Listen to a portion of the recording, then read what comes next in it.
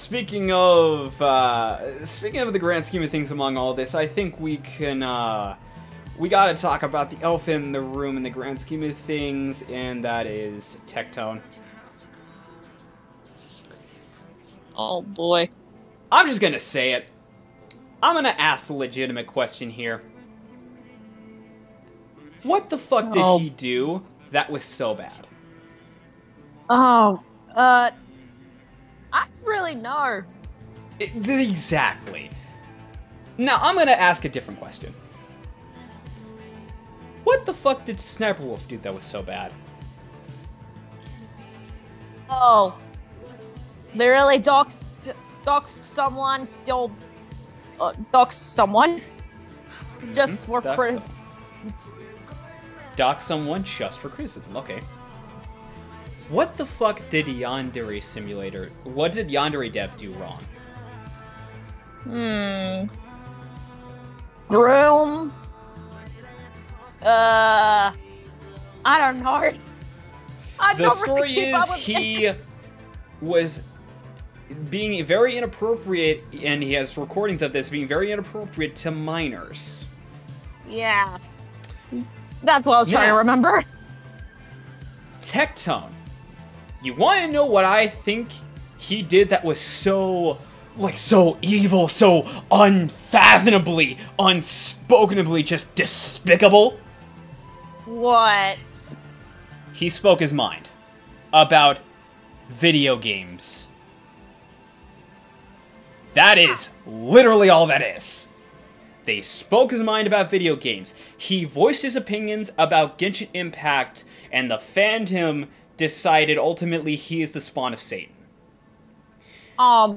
Next to that, he talked about how this goes like way before Genshin 2. I actually had to find this out because I picked up on him back when back in 2019 or 2020 when I was into Arknights. I found his content through that, and I was like, okay, so and I found out why he quit. And ultimately, he was treated poorly by a lot of people, by a number of people on the official Arknights Discord and everything, and he just didn't feel welcome in the grand scheme of things.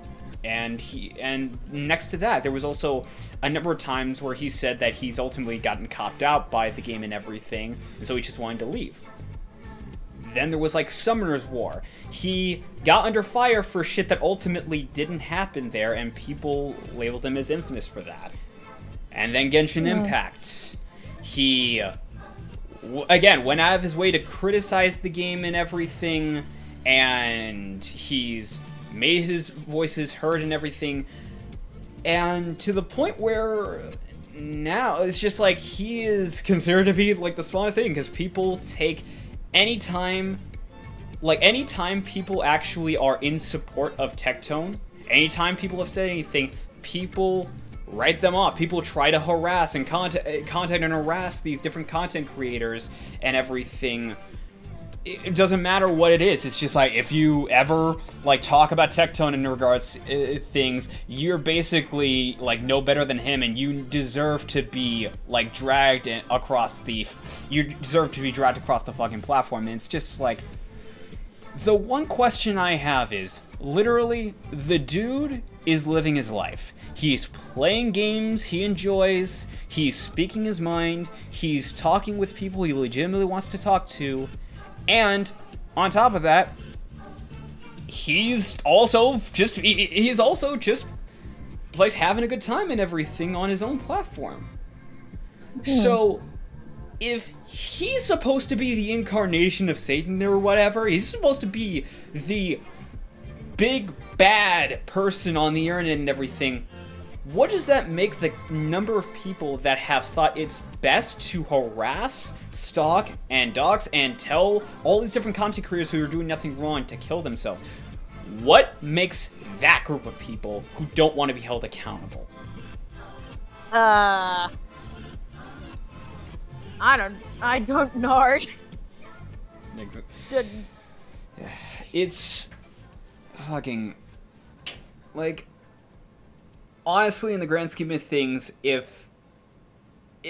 until the day comes where until it becomes where I actually legitimately hear there is stuff that he has come under fire for, and he actually is like guilty of it and everything. When that day actually comes, then I'll change my opinion on him. But until then, I'll say this right now.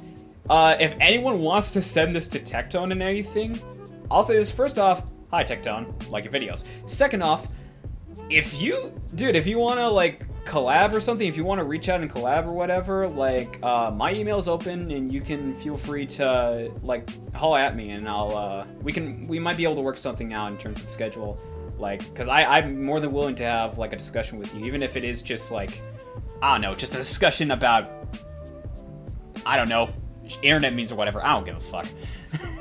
But yeah, just there. I'll throw that out there. There's an open invite if he wants to like reach out to me and everything and say, hey, do you want to like just come on a podcast or whatever. It's just like, if he wants to do that, my door is open for him. You can feel free to do that. But yeah.